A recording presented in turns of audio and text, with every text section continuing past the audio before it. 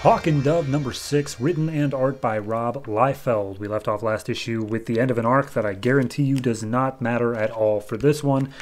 And this one begins with Hawk leaping over rooftops in Gotham City, and he is being chased after by Blockbuster, a huge meat of a man who could just pretty much destroy anything with just his pecs.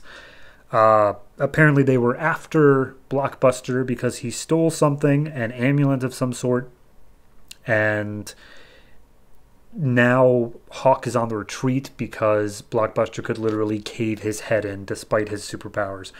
But he decides, alright, I'm cornered, time to fight, now or never. So he kicks Blockbuster in the nuts, then goes to punch his face, and he's like, alright, I got it, I'm on the... And then he gets punched in the face himself and is down for the count. And of course Dove comes in, lands a hit of her own, and Hawk makes the point that Dove is actually the stronger one out of the two, which, okay, I suppose. There's no reason that can't be true. It's just she's the peace and you're the war, whatever. So they team up and they finally are about to take down Blockbuster, but he gets some big power boost because I guess that's just part of what he does. And he gets the amulet that was around Hawk's neck. And as Hawk is about to give chase, he gets wrapped up in a restraining tie thing. And we see the person who did it is Robin, which I gotta say, they don't explicitly say, but they very heavily imply that this is Damian, the current Robin, as Robin, because they say League of Assassins in a minute. He looks 20. He's supposed to be 10. He is definitely at least 20. Maybe that's just Rob Liefeld.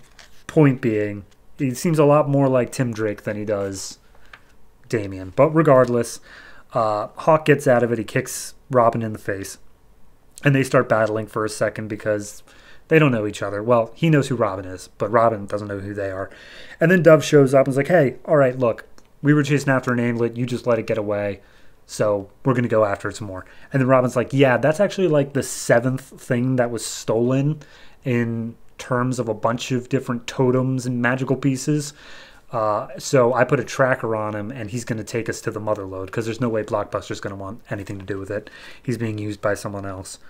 And when Dove questions, when you say leads us to the mother lode, you're not talking about me, you, and Hawk, right? He's like, no, it's me, Batman. And so Batman shows up and he explains that a villain named Necromancer has been pulling the string this whole time, and it's good that Hawk and Dove are here because they have supernatural elements, so they'll be able to help fight Necromancer with that, I suppose. Hawk and Robin spar verbally for a little bit, and then Batman's like, all right, everyone shut up. We got to go because she'll become more powerful than anything we've ever seen before if she uses those totems. So let's get going. But as long as you're in Gotham, my city, my rules. And Hawk is like, psh, whatever. I don't even care. But then they go off into the night. We see all 4 of them. And Hawk's narrating this entire issue, by the way, and he specifically points out, like, how does a bat and a robin even make any sense? One's a bird and one's a winged rodent. It's stupid. This is stupid. So we cut over to Necromancer. She has the 7 items she needs to apparently become the most supreme sorceress in all the realms. She can access all the dimensions, like the slip and the veil and the green and the red, and she'll rule over them with an iron fist and blah, blah, blah. So then Batman and Hawk come in. They aim for Blockbuster, start to take him out.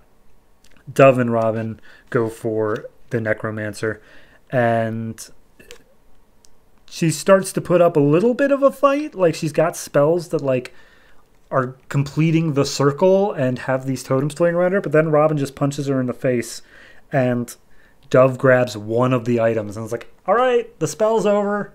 We did it, guys. Congrats. But then, of course, Blockbuster is now free from whatever spell Necromancer was using. So he's now in just a super blind rage. So Batman and Hawk team up, and they both do super strong punches on the guy, and he takes him out. And Batman butters up Hawk a little bit, being like, are all the avatars of war as powerful as you? And he's like, oh, Batman. So they punch Necromancer a little bit, but then she uses some smoke and gas to escape. And, like, literally none of them have the ability to follow. Like, it's not saying that she teleported out or used magic. Like, she just used a gas bomb, and everyone's like, I can't see. But regardless, that was like, we got all the items back. I doubt she's coming back for a while. And we're going to need some help bringing Blockbuster to Arkham, even though I think he's more of just a county jail sort of guy, but whatever. So then Batman's like, look, I'm impressed by your guys' power, but you need to learn to work together better. As long as you can live to show your true power, I believe you'll be more effective than anyone I've ever met.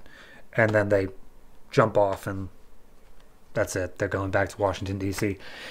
Honestly, I feel like DC editorial was just like looking down the list of, okay, I think we've gotten pretty much every single comic in the New 52 lineup to cross over with Batman at the, wait a minute, Rob Liefeld, what are you doing over there? You haven't crossed over with Batman yet. And they just made this issue because of course they did. It's fine. There's nothing in it that's like inherently like, oh God, this issue. It's fine. It's just Batman and Hawk and Dove and for some reason age 20 Robin all just teaming up and having a fight.